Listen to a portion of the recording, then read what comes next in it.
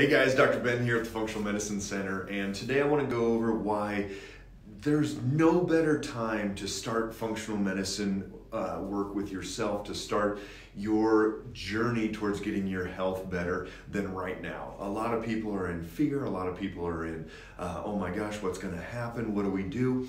But ultimately we've got to look at what is functional medicine, what's going on with people's health all over the world, not just virus related, not just with the coronavirus or anything else like that, but just health in general. And it's a breakdown of the medical model. And this is where we're seeing the big changes that need to take place. And it's so evident every single day with the news and everything we're seeing, not just with the hysteria over the virus and all these things, because really there is no weapon, there is no tool, there is no thing that will get rid of these viruses in people.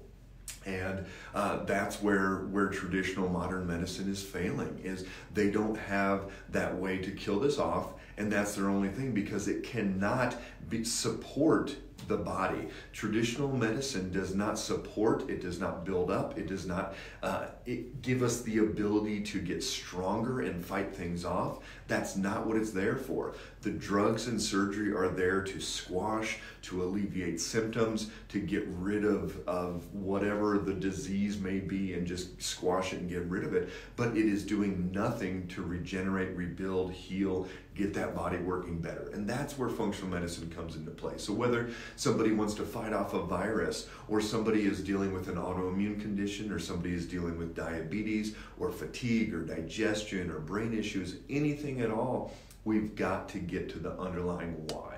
And that's where functional medicine comes into place. We help build up that immune system, we help build up those systems that are out of balance, and we give the body the ability to heal. We give the body the ability to regenerate, rebuild, repair, and take on what it needs to, because our immune system is going to be able to fight this virus or the next bacteria way better than any medication out there. We've got to give ourselves the ability to heal. We've got to give ourselves the ability to function at that optimal level. And it's not just taking one more supplement. It's not just taking, I've talked about vitamin D and vitamin A and all these different things. Yes, that's helpful.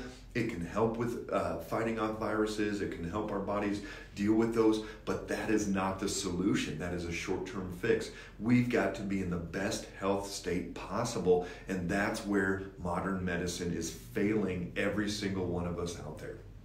We have to build up. We've got to get our immune systems working as well as it possibly can, and we've got to deal with every single system that's out of balance.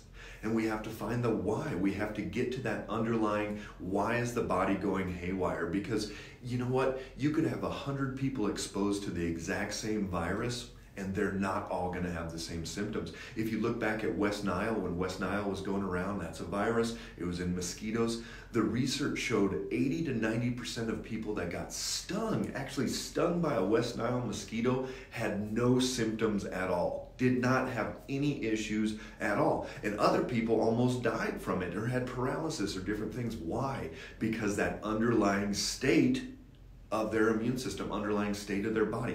How much stress is being put on them every single day? What are their hormones doing? What's their liver doing? What's their gut doing? What's their brain doing? Are they living in this chronic sympathetic dominant fight or flight state? And this hysteria that's going on out there and the mainstream media putting it out, this is causing more illness, causing more disease than any virus out there will ever cause. That sympathetic dominant, that fight or flight state that is going on in so many people that are sucking in and getting on Facebook, watching the news, all these things, that is causing more disease, causing more health problems than anything that is going to get into our bodies and do anything. So we've got to calm ourselves down. We've got to get out of that sympathetic dominant state. We've got to fix the underlying systems that are out of balance. We've got to fix those whys, and that's where functional medicine comes into play. And again, there is no better time than right now for functional medicine, because